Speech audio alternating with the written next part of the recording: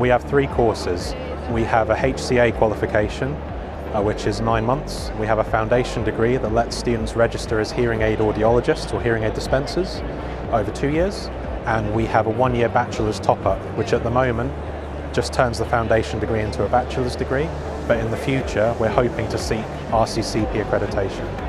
Our offerings let students join at a variety of points and exit at a variety of points as well. So we have a 9-month hearing care assistant course, which will let somebody do clinical work very quickly. We have the foundation degree that lets students register as the protected title of hearing aid dispenser. And for those wanting to go further, we have the bachelor's top-up course where we explore more complex aspects of audiology, and we are hoping to have that course accredited to let students register as audiologists as well. We're based in Cambridge, and students come to us for about 1 week out of 4 during term time. So for the most part they're in your clinic, getting more and more proficient, doing things more independently under supervision, and they come to us for lectures, for practicals and for exams as well.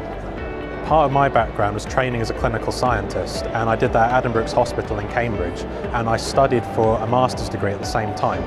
This is really similar to the kind of things that we get students to do on our course. You're working in a clinical environment most of the time, but you've also got academic work to get done as well.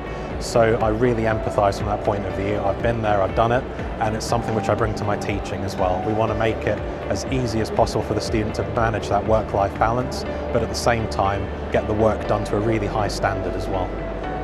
It gives me a real feeling of pride to see a student go from first being introduced to a topic to becoming really competent at it and being able to do it themselves in clinic.